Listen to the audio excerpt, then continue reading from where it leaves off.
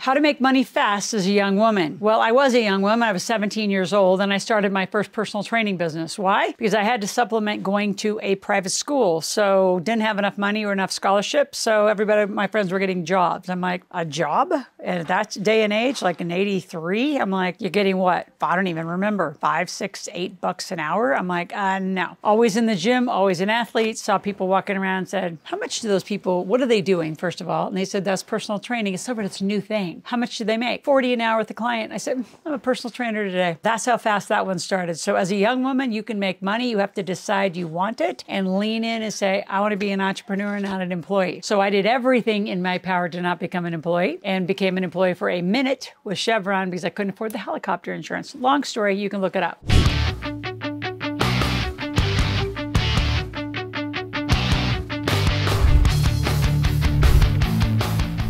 So how do you make money, you, as a young woman? Well, first of all, you have to kind of embrace the whole attitude of being an entrepreneur, which at 17, 18, 19, if you're a young woman, even in your young 20s, you're probably going against the grain. Most people, call it women or men, are being groomed to go get a job. That's what colleges do. They groom you to get a job. My son has a finance and accounting bachelor's degree, a master's in accounting, and they groomed him to be a CPA, which is a job. Now, he could have his own practice later, but you still got to go through that path. So sometimes you just got to go through the path. But a lot of you, do you really need to? We're also going to talk about the importance of mentorship and proactive steps because you're going to have to lean in and be mentored. I've been mentoring since I was 17. Every year, I've spent money on a mentor, money and time, travel expense, the whole thing. It's what helps you grow faster, avoid costly errors, and speed up your process. The last thing I want to talk about is master the art of negotiation and sales because women aren't taught that. I say people aren't taught that. You're going to have to learn to sell and you're going to have to learn the components of being this entrepreneur. So get a pen and paper. Ladies, we have a lot to talk about. And specifically, I'm going to speak about women making less than men because I believe that's a choice and it's a lack of a couple skill sets. We'll get to that.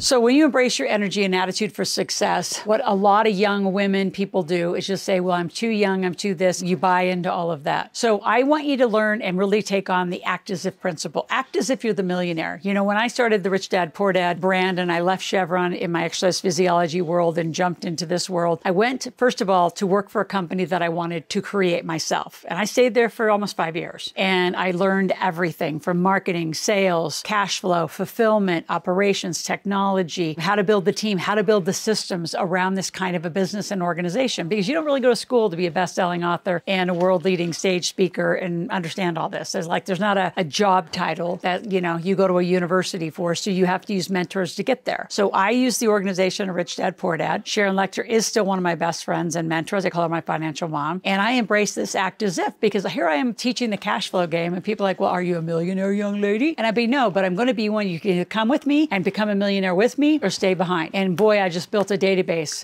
Between those years, I built 18,000 people consistently following me. And that's like right around the time before social media was really kind of cranking in and doing anything. Who are you and what do you really want? So drop the, I'm just a beginner and I'm going to ask for less money, because if your skill set at, I don't care how old you are, if you're 13, 14, 17, 22, 28, at that point I was in my late 20s, I was better than most people, especially in teaching, because I was very much taught adult learning theory early in my career by another mentor. So I knew how to teach better. I was applying the knowledge better. I didn't care that I was 10, 20 years younger than some of the gurus out there. I charged what they charged and I brought my prices up pretty quickly. So you've got to get in the right circles of people. The other thing too, for all young women, find what I call model companies. Somebody that you want to be like. Rich Dad, Poor Dad was that to me. And then I went on and Bob Proctor, Nightingale Conan was the product side. I understood the product side, right? And then I learned a whole bunch from Jim Rohn's organization and John Maxwell's organization about infomercials and branding. So I just kept spreading out to mentors and people who are doing what I wanted to do. And how could you learn to do it better? So if you're like, well, I can't spend any money, you're spending it on tuition. I mean, most of you, you're either getting scholarships or you're paying for college, or your parents have a college fund put away for you. And if they don't, you go to them and say, you know what? I don't want to do it that way. I want to just hire Loral and her team to teach me how to do more of what I know how to do, whatever you want to do, whether it's real estate. I can help you do any of these categories. I'm a millionaire in 8 industries, about to be 9. So you can do this, young ladies, but you got to get that attitude and not ask for permission. I'm not saying being rude and snotty and cocky about it, but you're not asking people, can I do this? You're doing it, right? Huge attitude shift. This next thing I want to talk about,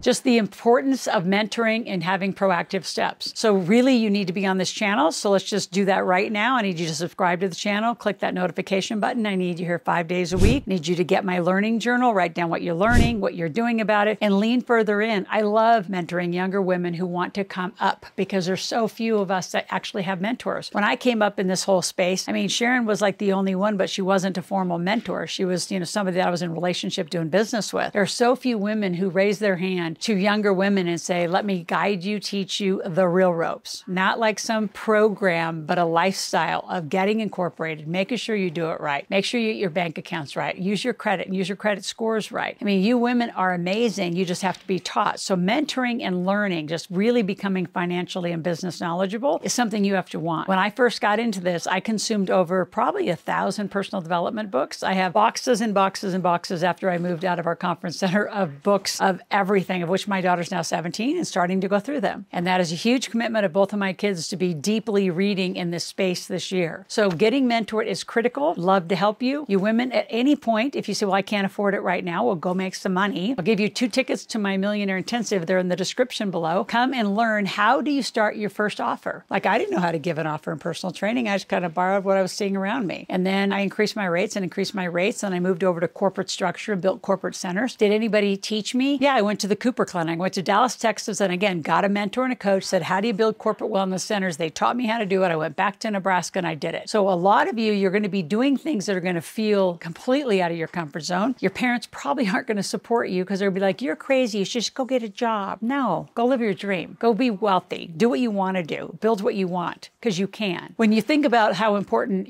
money is to women in general, I would say I have this program I first started, because here's what I see at the end of women's life, not the beginning. It's called The Man Is Not a Plan. Women will outlive their man if they're the same age when they grow together and get older. They will outlive 8 to 13 years. Men usually die married. Women die divorced or widowed. So women, you got to organize yourself around business and finance and understand it. The Man Is Not a Plan isn't some snarky program. It came out of women truly not knowing when their husband died where to find the life insurance policy. They didn't know anything about the trust. They didn't know anything about their taxes. They had no idea where the stock certificates were or where the deeds were to the properties. And then their lawyer and accountant just sold it all off, created a huge tax burden, and these women lost their homes. So I do that with a lot of passion and concern. You have got to lean in and learn money, and don't just get an MRS degree because you think some guy is going to take care of you. Men are amazing, love them, and I have made my own way my entire journey because I choose to, and I want to be independent financially. You can too. Love and money have nothing to do with each other, women.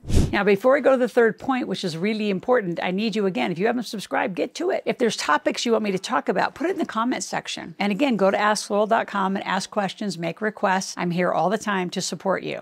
So the last point is, how do you negotiate? How do you learn to sell? And how do you ensure you're not earning less than others? So let's just get the whole men topic out of the way. A lot of you, that is the narrative. On Independent Women's Day, I'm the one that usually goes on camera to all the media stations, and they'll say, how do you feel about women having so-and-so percent below men? I said, they do that because they don't know how to negotiate and they don't ask for it. You can and should be making the same as your male counterparts. I have made more than my male counterparts. I've surpassed a lot of my financial mentors, financially, in business, in success, in influence, because I have a very different drive. And my drive is based on the fact that I have a gift and my job is to share it with the world. It's to teach you a conversation about money. So don't take that little hook and say, well, women get paid less. No, they don't. And if they do, it's because they're not negotiating and they don't ask. Let me give you some statistics. And women, I need you to hold your value and your worth and know that you're worth it, and what you're providing in a product or service to the world is needed desperately. Here's some interesting statistics. The global average of women, they earn about 77 cents for every dollar earned by men that work of equal value. That is the International Labor Board. Doesn't have to be that way, so change it. In the United States in 2022, women earned approximately 82% of what men earned on a median weekly average salary and scale. U.S. Bureau of Labor Statistics. Sector differences. I mean, the gender pay gap is pronounced in several industries. Finance and technology is significant around men getting paid more versus sectors like education and healthcare. And again, negotiate and ask for what you're worth and you deserve it. Our age and experience, again, women that are younger don't ask for the money that they deserve. I've been coaching my daughter as she took babysitting jobs, for example, and I said, first of all, call yourself a nanny, you'll make more money. And if they leave you with an animal or they leave you with a house to clean, that is not your job. They hired you to babysit. So as a nanny, you could offer more services and go up from, say, 15 an hour to 20 and 25 an hour as a 16 and 17 17-year-old girl. So a lot of you, you've got to understand this entrepreneurial price structure. Just because you're younger doesn't mean you're paid less. Just because you're younger doesn't mean that you can't do the same quality. Now, if you truly don't do the quality, again, get with a mentor, get with a more model organization, and be taught a lot of this. This isn't difficult. It's just different than you've been taught. And you probably have inherited behaviors from your parents about who you're supposed to be in the role of a family. So I have been a huge money earner in my family, and I hire home help. And that's nothing less than the woman I hire is amazing. She has her own company. So my company hires her company. And it's not like a less than job. It's just not one that I'm going to do because my hourly rate is way too high than vacuuming and cleaning a house. And I sure in the heck hate getting groceries. It's not like I don't pick up a few things here and there, but y'all don't need to be cleaning your house. You don't need to be getting groceries. And quite frankly, most of the time, driving your kids around between sports events and stuff, you can hire that too. I've hired all of those things. I actually make it to the sports event, but I don't need to go to every practice. I don't need to do the driving and get stuck in traffic. You don't either. So you need to put a value, not arrogance, a value on your time and your worth. And a lot of you just haven't done it. As far as negotiating, I'd love to teach you privately and mentor you how to negotiate. So you've heard a couple of the sayings, whoever speaks the most loses. That's true and it's not, because you also need to posture the guardrails of the conversation. So there's a whole conversation structure to negotiating of asking for what you want, never telling the story. Stories don't matter. And a lot of you women are used to telling the whole backstory. I say, so what? Now what? What do you want to do about it? So let's move on and let's find solutions quickly. And in women, I think the biggest thing that you want to put on your tool belt is becoming a problem solver. If you look at most of the things that I do during the day, I solve problems. I have problems that get dumped on me from my clients or whatever, the organization, what's ever happening. There's a situation. The faster you can get to solutions, the faster you are going to be a success. Love to help you. Again, go to askloral.com. If you have any questions, need a request,